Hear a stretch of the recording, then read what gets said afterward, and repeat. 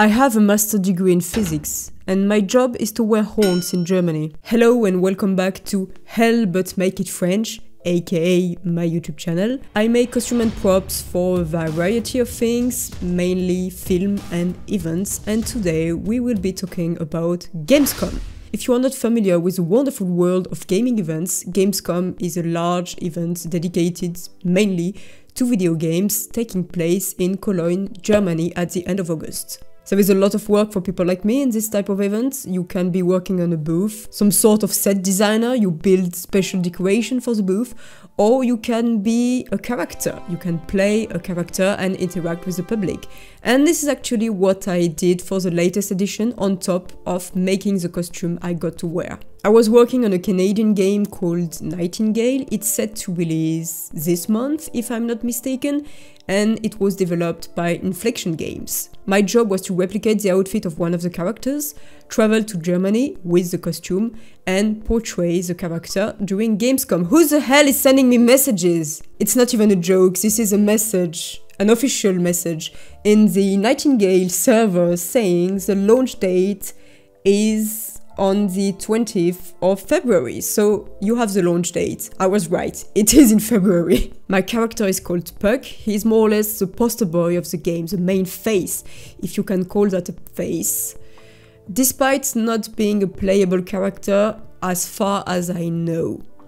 But if you have seen something about Nightingale at some point, advertisement material or anything, you will know Puck, because it's probably who you saw. One of my concerns was my height. I am average size for a female, which means short, and since I was portraying a male character and having to interact with the public, I was afraid I would be too short. So I started investigating in the Discord server and I discovered that this was a question and it had been answered. So Puck, my character, is canonically 140 centimeters, which is actually shorter than me. I know that in the world of cosplay, body type should not matter. But in this case, it's an official portrayal, an official version of the character. And I was afraid of the height difference between me and the other person on the booth who was playing another character. We had talked about this and I knew she was taller than me, but in the end, my character is canonically shorter than hers, so it was perfect. And if you want to portray a character that's 2.50 m, just do it. I've done it several times. And I will do it again. This was the administrative organization things of working as a cosplayer during Gamescom. But I have to remind you that this used to be a crafting channel at the time where I still posted videos here that are not shorts. So I won't make an actual tutorial about the build of this costume, but I can give you some tips or maybe some informations on what went wrong and what went right during the crafting process. Puck is mainly fabric, which is not something I usually do and not by choice.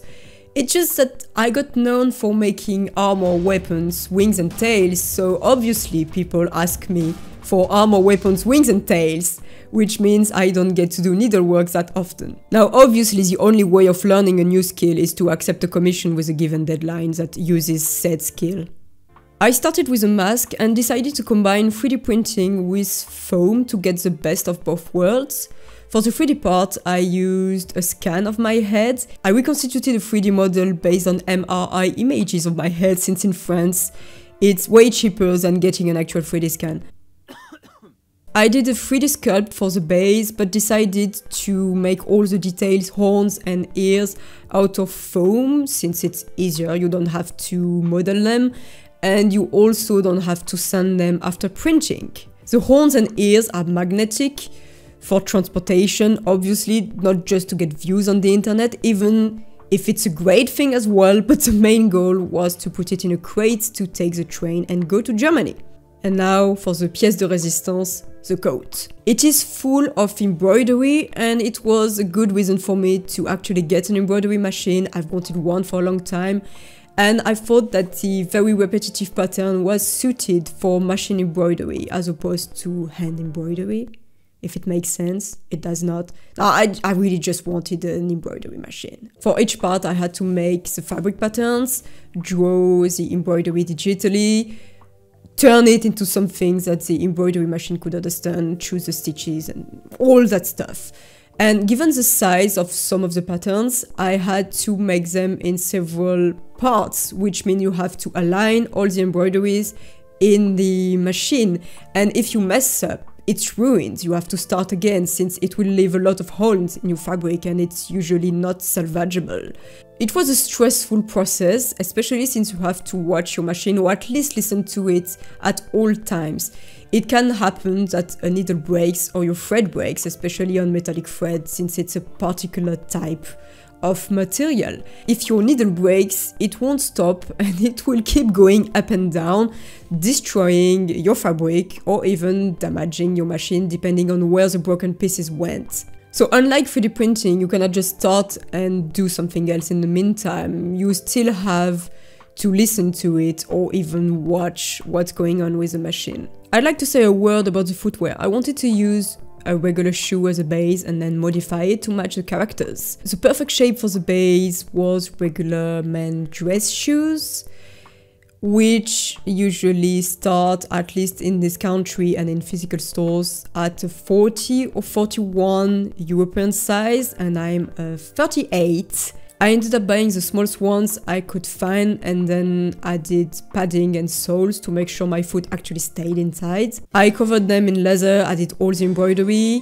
made them longer to match the character reference. Another useless piece of intel: the bow was made with the bottom of a curtain that was too long. They love the shoes even though they are not often looked at. I did not make the gloves and socks, which is fine. It's not a cosplay contest. You don't have to make everything from scratch. As long as the client is happy and it matches what you are being told to do, it is fine to buy some part of your costume or modify existing objects to get what you need. I got my gloves secondhand for a very nice family of artists who were extremely excited about the costume, so I showed them the finished suit afterwards, since they asked me to send a photo. Thank you for the gloves, they matched the style perfectly. And then came the big event, Gamescom. It was my first time actually meeting the people I worked for, so employees of the gaming agency and some members of the games team. And there is nothing quite like getting praise from the team that actually created your character. One thing I was afraid of at Gamescom, apart from the reaction of the team and the agency, was the temperature. It takes place at the end of August. Where I am from, it would still be very warm. I was supposed to be wearing a full mask, a velvet coat, wool socks, with thousands of people around me, further raising the indoor temperature. But they had AC. I was warm, obviously, but I wasn't actively dying from heat stroke as expected, which was a relief. I stayed 4 days on the booth as Puck. They had a life-size replica of the portal you see in the game, which was visible from far away, so visitors could come and have their photo taken, either alone or with us being me, of course. And there was Mile to Wonderland portraying the lady in red, who is another character. If you were at Gamescom and took a photo with us, I would love to see it. A lot of strange things happened as well. I ran into people I had previously seen at the Cannes Film Festival. Among, hundreds of thousands of attendees, I saw them again. They might be following me after all. Or am I the one following them? We will never know. I also have a WhatsApp conversation with the community manager in which you can read, "The pigeon knew me. The pigeon is British." If you are the pigeon and are currently watching this video, just know this. I love you.